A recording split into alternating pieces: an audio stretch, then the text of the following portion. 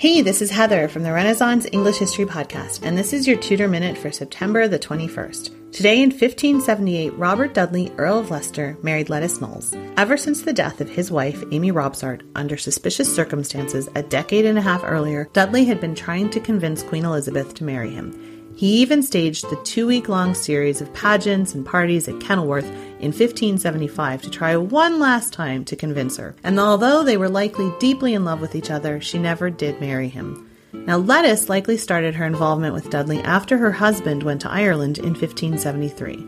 Lettice was a grandniece of Anne Boleyn and had been close to Queen Elizabeth since she was a child. She had married Walter Devereux, Viscount Hereford, when she was 17, and after he went to Ireland, there was scandalous talk of her and Robert Dudley. Then her husband died in Ireland of dysentery in 1576, and in 1578, she and Robert Dudley married in a private ceremony. When the Queen found out, she was furious, and she banished Lettice from court forever, and she called her a she-wolf.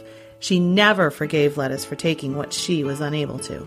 Still, the marriage was a happy one. They had one child who died at the age of 3, and in 1589, 6 months after Dudley's death, she unexpectedly married a Sir Christopher Blunt, who was much younger and had been in her household. Now, he was a Catholic secret agent and had been involved in the Essex Rebellion and wound up beheaded in the process in 1601. Lettice just kept on going, though. She walked a mile a day until she was 90, and she died in her chair on Christmas Day in 1634, aged 91. That's your Tudor Minute for today. Remember, you can dive deeper into life in 16th century England through the Renaissance English History Podcast at englandcast.com.